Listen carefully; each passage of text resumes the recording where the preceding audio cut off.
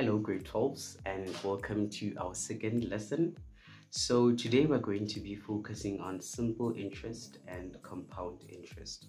So first of all, we're going to start with simple interest, and then after that we're going to do compound interest. So the scenario that I've been given on simple interest says that Sam invested 10,000 rands for 2 years at an interest rate of 7.5% per year. So first of all, the first thing that we have to do is to calculate what 7.5% of the amount that Sam invested. So what you're going to do is that you're going to say 10,000, which is the amount that Sam invested, multiply by 7.5 over 100. 7.5 over 100 is just 7.5%. Right? And then you're going to write your answer here. You're going to hit that on your calculator. 10,000 multiplied by 7.5 over 100. That gives us 750 rands. So this is the amount of interest that Sam gets for his investment of 10,000 rands. But this is only just for a single year. So remember, in the scenario we've been told that he has invested this amount for a period of 2 years. So what you have to do is that you have to take the interest that he's going to earn and multiply it by 2 years. Right? So it's 750 multiplied by 2. 750 multiplied by 2. And that gives us a total of 1,500.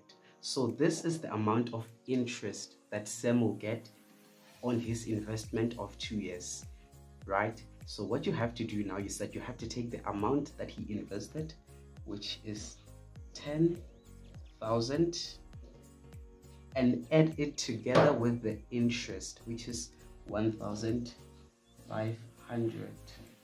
So you're going to say 10,000, which is the amount that he invested, plus the interest that he's going to earn on his investment. That will give you the total amount, which will be 11,500. So yeah, this means that if Sam invests 10,000 rands for 2 years at an interest rate of 7.5% per year, the final amount after 2 years when Sam takes his investment will be 11,500 rands. So this is how we calculate simple interest. We're now going to compound interest. Yeah, so in compound interest, they tell us Sam invested 10,000 for 2 years and 3 months at an interest rate of 7.5% compounded yearly. The scenarios are more or less the same. The amount which was invested is equal, but the period is not equal. Here it was invested for only 2 years, but here it's 2 years and 3 months. And the interest rate is also equal. And the other difference is that this is simple interest and this is compound interest. So here's how we calculate compound interest. First thing first, you're going to calculate the interest, the amount of interest he's going to get for the first year. You do it year by year by year, since it's compounded yearly.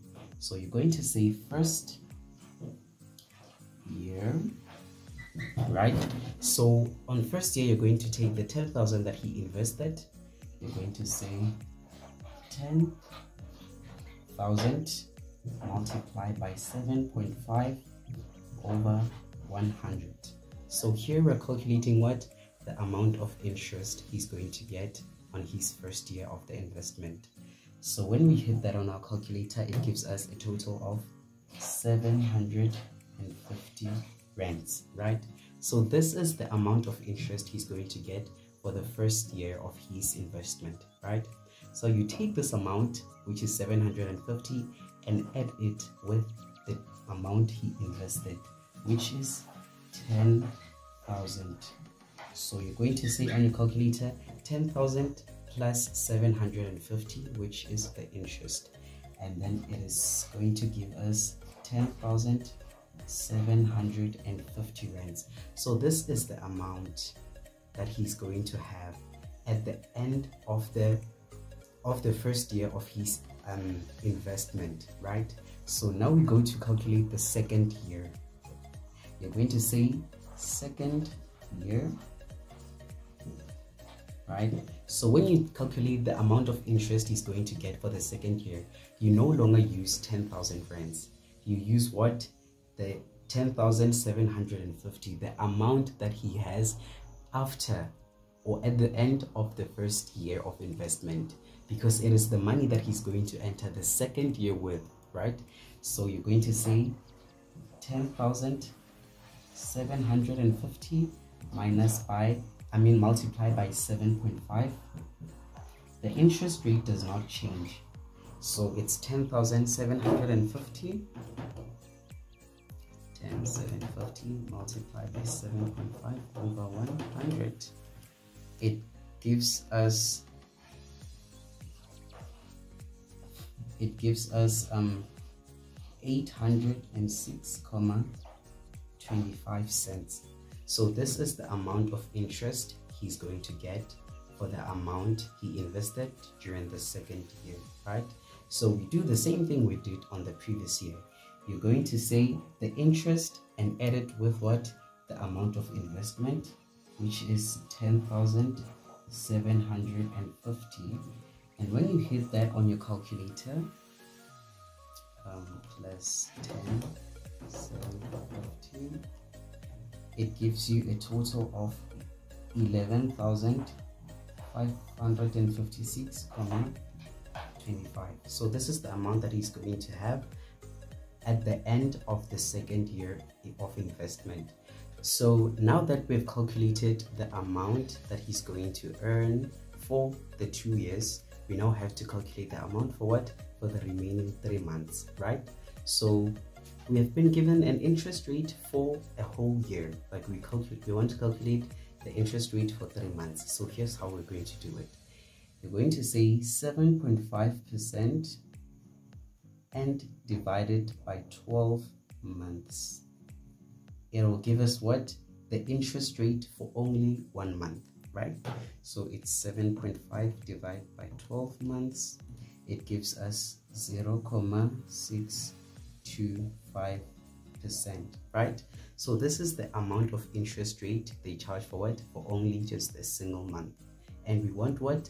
The interest rate for 3 months. So you're going to say this amount, which is charged for only 1 month, and multiply it by 3 months, right?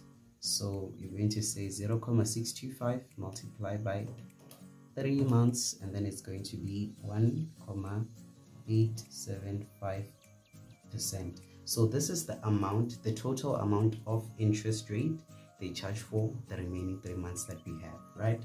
So I'm just going to try to write here.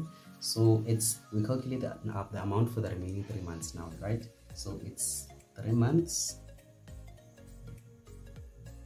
equals to, so you take that amount we got, the answer we got after for 2 years, right? Which is 11,556.25, right? You multiply it by our new interest rate, which is 1.875%, right? So you see, multiply by 1.875 over 100, right? So it's 11,556.25 multiplied by 1.875 over 100, and then it gives us 216.668. So this is the amount of interest that he's going to earn for 3 months that he's left with, right?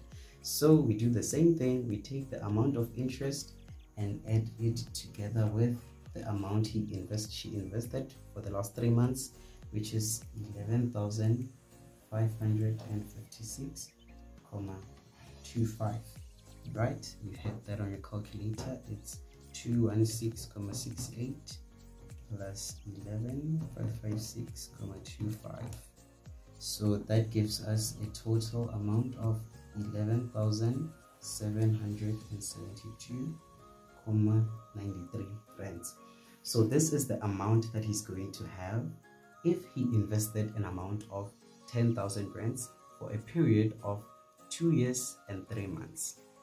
So that is how we calculate compound interest, and this is how we calculate simple interest.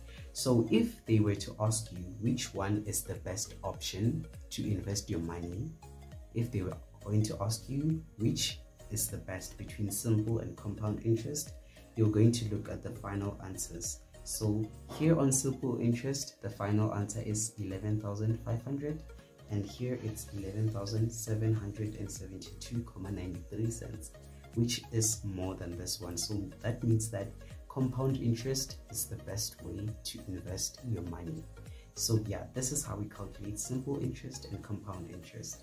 Thank you very much for watching this video. I hope it was helpful. Please do not forget to subscribe on my YouTube channel and like the video as well. Please do not forget to study smart, not hard.